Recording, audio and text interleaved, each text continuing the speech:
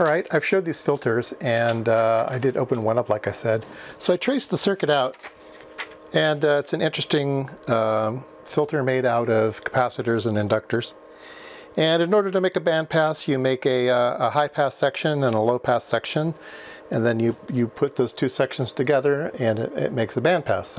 So here's the high-pass section, here's the low-pass section, and together they make a bandpass filter, like I said.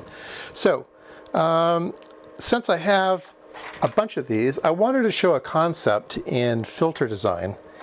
And if you can have one filter, maybe two filters is better. And we see that in certain designs. And in particular, the one I've been looking at lately is the Tiny SA. And the Tiny SA uses two filters, and they use them back to back. So it's the same filter, but it's back to back. So why wouldn't you just, buy a better filter or design a better filter? It looks like they even have some stuff on the outside of this filter. Why can't you just deal with one? And I want to show you why two filters is way better than one filter. So let's go over to the analyzer.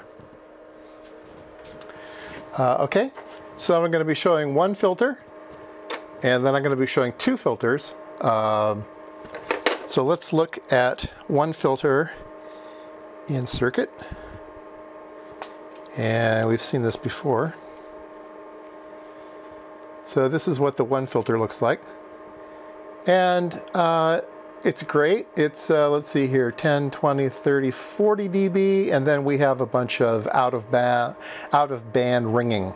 And so that's very common in filter design, is that you get out of band ringing, depending on the filter architecture, but this one has a lot of out of band ringing. So sometimes, even though bandwidth may be important to you, a lot of times band rejection is more important. Not necessarily the width, but the out of band rejection is the most important thing. So now let's take a look at two filters in series. So now we see the out of band rejection is perfect, just perfect. It's killed it.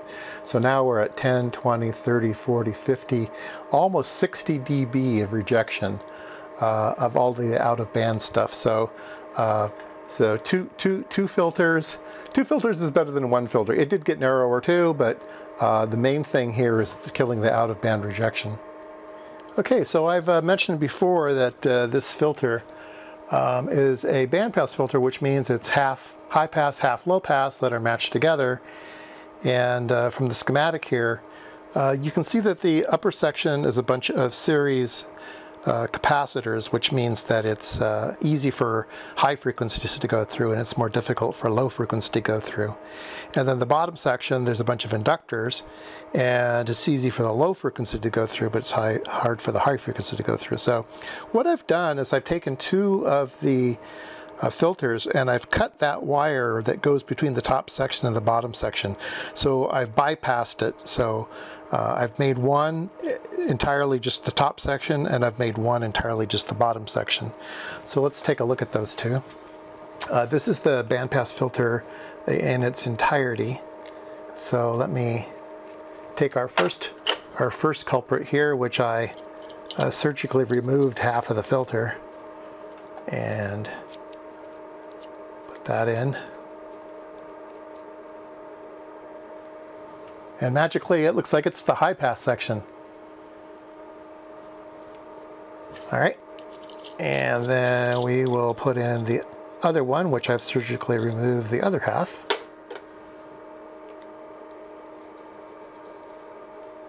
Ta-da!